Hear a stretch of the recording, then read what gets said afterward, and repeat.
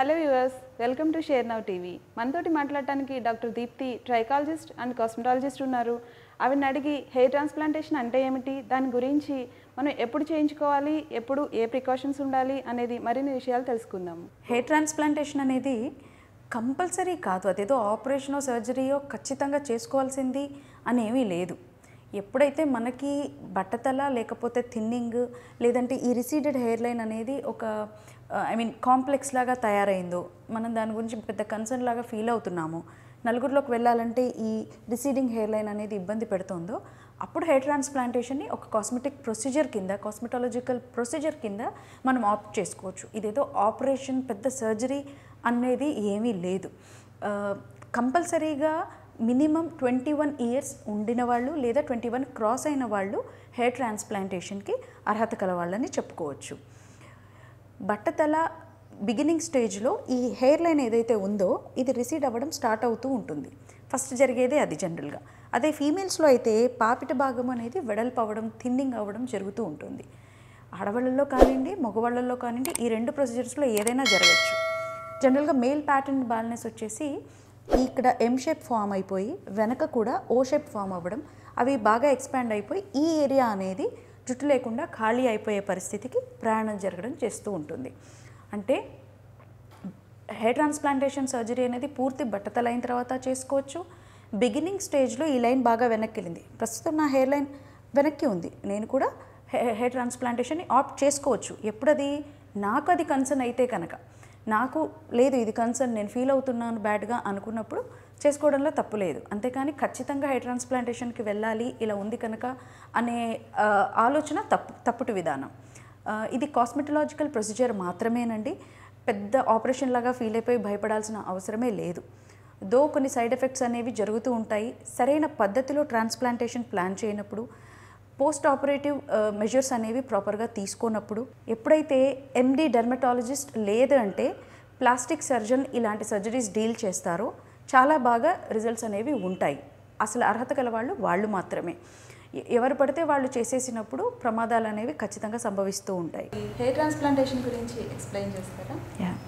Hair transplantation అనేది ఒక చోటు నుంచి మరొక చోటికి కుదుళ్ళని ట్రాన్స్ఫర్ చేయడం, నాట్లు వేసినట్టుగా అమర్చడం అన్నమాట. ఎక్కడైతే బట్టతల ఉందో, ఎక్కడైతే హెయిర్ థిన్నింగ్గా ఉందో, లేదా హెయిర్ లైన్ రిసీడ్ అయిపోయి ఇక్కడంతా స్కిన్నీగా తయారవుతుందో, అలాంటి చోట హెయిర్ లైన్ని ఇంప్రూవ్ చేసుకోవడం లేదా థిన్నింగ్ ఉన్న చోట పెట్టడానికి ఈ హెయిర్ ట్రాన్స్ప్లాంటేషన్ అనేది చేస్తూ ఉంటారు. వెనక ఉన్న డోనర్ ఏరియాని, ఈ వెనక ఏరియాలో బాల్డింగ్ రిసెప్టార్స్ ఉండవు. సో అక్కడి నుంచి తీసిన కుదుళ్లను ఎక్కడ మనకు కావాలో అక్కడ అమర్చే విధానమే హెయిర్ ట్రాన్స్ప్లాంటేషన్ అనబడుతూ ఉంటుందన్నమాట. హెయిర్ ట్రాన్స్ప్లాంటేషన్లో వాడే జుట్టుని మీరు అంటే బయట నుంచి తీసుకొస్తారా, వాళ్ళని హెయిర్ని వాళ్ళకి అమరుస్తారా? పావని గారు అడిగినట్టు ఇట్స్ ఎ గుడ్ క్వశ్చన్ అండి. హెయిర్ ట్రాన్స్ప్లాంటేషన్కి వేరే వాళ్ళ హెయిర్ని తెచ్చి అమరుస్తారా, లేదా వారి కుదుళ్ళనే లేదా వారి హెయిర్నే తెచ్చి పెడతారా అనేది. ఇక్కడ మొదటగా చెప్పుకోవాల్సింది, హెయిర్తో పని లేదండి. హెయిర్ ట్రాన్స్ప్లాంటేషన్కి కుదుళ్లతో పని. కుదుళ్ళని ట్రాన్స్ఫర్ చేస్తారు హెయిర్ ట్రాన్స్ప్లాంటేషన్లో. కుదుళ్ళు ఉన్న వాళ్ళల్లో చక్కగా వెనక డోనర్ ఏరియా అంటాం కదా, అక్కడ బాగానే హెయిర్ ఉంటుంది, కుదుళ్ళు ఉన్నాయి అంటే అలాంటి కుదుళ్ళని ముందు భాగంలో అమర్చడం ఒక పద్ధతి. కొంతమందిలో డోనర్ ఏరియా ప్రాపర్గా లేని వాళ్ళలో వెనక కూడా థిన్నింగ్ ఉంటుంది, లేదా చాలా మటుకు బట్టతల వెనక దాకా పాకిపోయి ఉన్న వాళ్ళల్లో మాత్రం కొంతమంది ఆప్ట్ చేస్తూ ఉంటారు ఆర్టిఫిషియల్ హెయిర్ ట్రాన్స్ప్లాంటేషన్ అని. బయోఫైబర్స్ లేదా హెయిర్ లాంటి ఫైబర్స్ని అక్కడ ఎంబెడ్ చేసేస్తూ ఉంటారనమాట. ఎంబెడెడ్ అయిన ఆ హెయిర్ వాటికి రూట్స్ ఉండవు.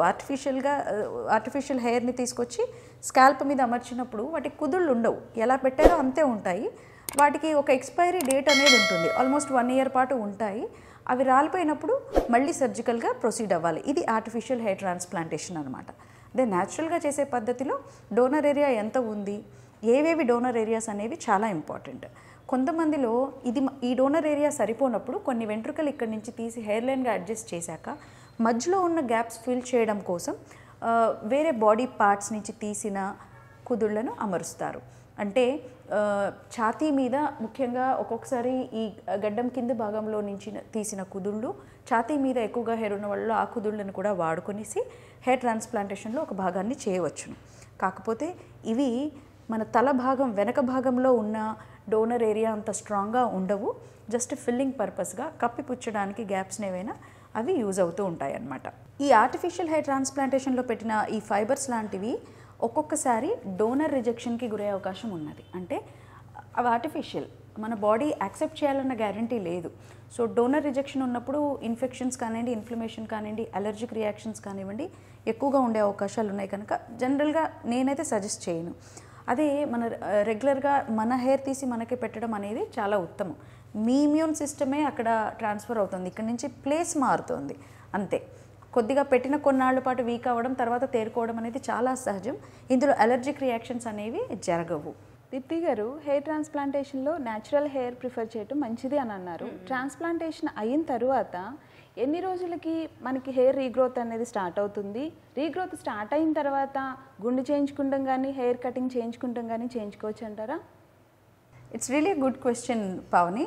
చాలామంది అడుగుతూ ఉంటారు క్లయింట్స్ కూడా, ఏంటంటే హెయిర్ ట్రాన్స్ప్లాంటేషన్ జరిగినాక ఎన్నాళ్లకు మళ్ళీ గుండు చేయించుకోవచ్చు, అసలు చేయించుకోవచ్చా, హెయిర్ కట్ చేయొచ్చా అని అడుగుతూ ఉంటారు. హెయిర్ ఇక్కడి నుంచి వెనక డోనర్ ఏరియా నుంచి తీసి ముందు అమర్చడం, ఇక్కడ అమర్చడం చేసినప్పుడు మినిమం 4 డేస్కి మ్యాక్సిమం 8 డేస్కి చక్కగా కుదుళ్ళు అనేవి అక్కడ ఇమిడిపోతాయి.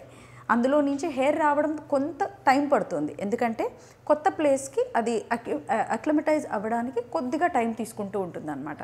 So once hair growth start అయ్యాక, అంటే 1-2 నెలలకి చిన్న చిన్న స్ప్రౌట్స్ వచ్చిన టైంలో మీరు హెయిర్ కట్ చేసినా, టాన్ష్యూర్ చేసినా, అంటే గుండు చేసినా కానీ లోపల రూట్ అనేది ఇంటాక్ట్ ఉంది, కుదుళ్ళు ఇమిడిపోయినాయి, దాని రక్త ప్రసరణకి కావాల్సిన రక్తనాళాలు, రక్త వ్యవస్థ అంతా సెట్ అయిపోయింది. కనుక మనం పైనుంచి ఏం చేసినా లోపల ఉన్న రూట్కి ఏ నష్టం జరగదు, కనుక చేయించుకోవచ్చును. Minimum 8 days, maximum 2-3 months wait చేస్తే కనుక బెటర్గా ఉంటుంది. అంటే మనకి ఎంత వచ్చింది, చేశాక ఏంటి అనేది క్లారిటీ ఉండడానికి కోసం అనేది you can extend the period till 2 or 3 months. జనరల్గా 4th మంత్కి మినిమం లుక్ వచ్చేస్తూ ఉంటుంది. సో ఆ తర్వాత ప్రిఫర్ చేయడం అనేది ఉత్తమం అన్నమాట. ఓకే దీప్తి గారు, ఇప్పుడు హెయిర్ ట్రాన్స్ప్లాంటేషన్లో పెట్టిన హెయిర్ అది టెంపరీగా ఉంటుందంటారా? పర్మనెంట్గా మనకి రీగ్రోత్ కానీ ఇదంతా పర్మనెంట్ సొల్యూషన్ ఉంటుందా మనకి? డెఫినెట్లీ పావని, ఒకసారి హెయిర్ అనేది లేదా రూట్ అనేది డోనర్ ఏరియా నుంచి ట్రాన్స్ప్లాంట్ చేసినాక గ్రోత్ అనేది చాలా నార్మల్గా ఉంటుంది. ఒక 3 నెలల పాటు కొంచెం వీక్గా పెరిగే అవకాశం ఉంటుంది కొత్త ప్లేస్లో పెట్టాం కనుక. ఆ తర్వాత వెరీ రెగ్యులర్ మన మిగతా హెయిర్ లాగానే అది కూడా పెరుగుతూ ఉంటుంది, ఫాల్ అవుతూ ఉంటుంది, మళ్ళీ మొలుస్తూ ఉంటుంది. కామన్గా మామూలుగా దానిపైన అది చేసుకుంటూ ఉంటుంది.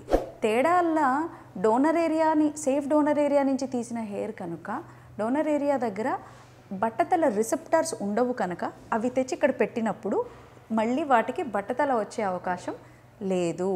ఒకసారి పెట్టినాక హెయిర్ ఎల్లప్పటికీ ఉంటుంది, పర్మనెంట్ అనే చెప్పవచ్చును. కానీ కొంతమందిలో హెల్త్ ఇష్యూస్ ఉంటూ ఉంటాయి, క్రానిక్ హెల్త్ డిసీజెస్ ఉంటూ ఉంటాయి. లైక్ ఇప్పుడు మామూలుగా డయాబెటీసో, హైపర్ టెన్షనో లాంటి హెల్త్ కండిషన్స్కి ఈ ట్రాన్స్ప్లాంటెడ్ హెయిర్ ఏమీ ఊడిపోదు కానివ్వండి.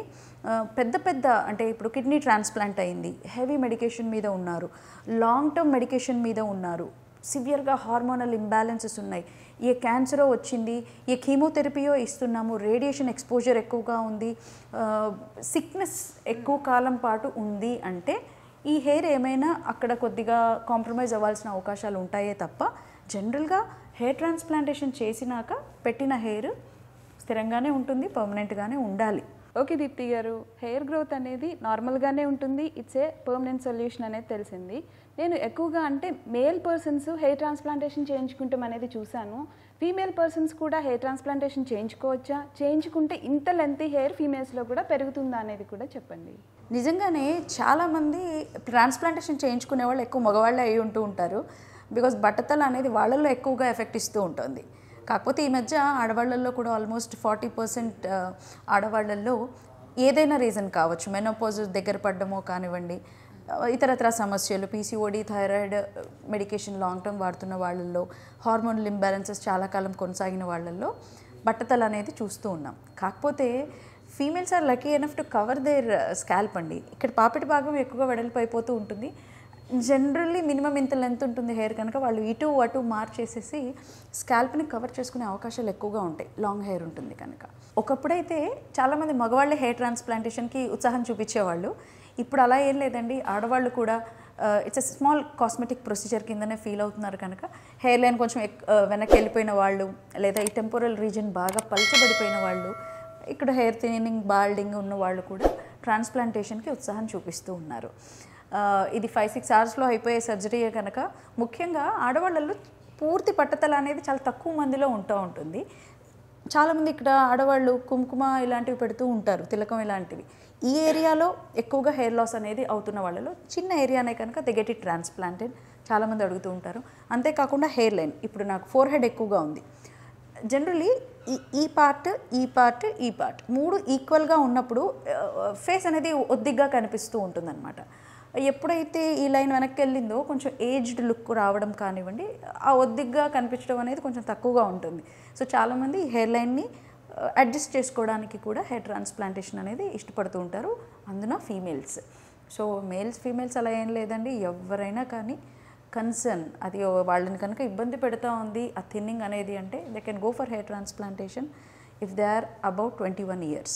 అలాగే మీరు అన్నారు ఇందాక లెంత్ పెరుగుతుందా ఫీమేల్స్లో కూడా పెడితే అనేసి. హెయిర్ రూట్ సేమ్ అండి, మేల్స్ అయినా ఫీమేల్స్ అయినా కానీ లెంత్ పెరగడం అనేది చాలా సహజంగా పెరుగుతూ ఉంటుంది.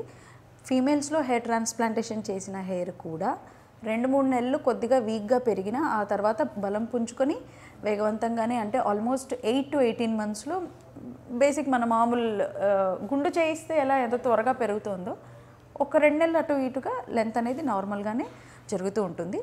కాకపోతే మేల్స్లో ఈ 2 inches వచ్చేసినా కానీ దే ఆర్ సాటిస్ఫైడ్. బట్ ఫీమేల్స్లో అలా కాదు, మనకి ఇలా జల్లో లేదా పోనీటైల్లో రబ్బర్ బ్యాండ్కి తగ్గంత థిక్నెస్ వస్తే కానీ మనకు సాటిస్ఫాక్షన్ ఉండదు.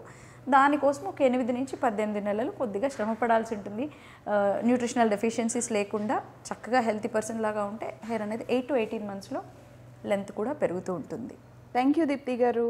హెయిర్ ట్రాన్స్ప్లాంటేషన్ అంటే ఏమిటి, ఏ వయసులో చేసుకోవచ్చు, ఎటువంటి హెయిర్ వాడతారు, హెయిర్ రీగ్రోత్ అనేది పర్మనెంటా లేకపోతే టెంపరీనా అనే దాని మీద చాలా సందేహాలు తీర్చారు, ఫుల్ క్లారిటీ ఇచ్చారు. థ్యాంక్ యూ సో మచ్ అండి. Thank you Pavani. ఈ విషయంలో కనుక మీకు ఎటువంటి క్వశ్చన్స్ ఉన్నా కానీ కమెంట్ సెక్షన్లో పేర్కొనండి, will definitely discuss about it. అలాగే ఈ వీడియో కనుక మీకు నచ్చినట్లయితే లైక్ చేయండి, షేర్ చేయండి, సబ్స్క్రైబ్ చేయండి. Thank you.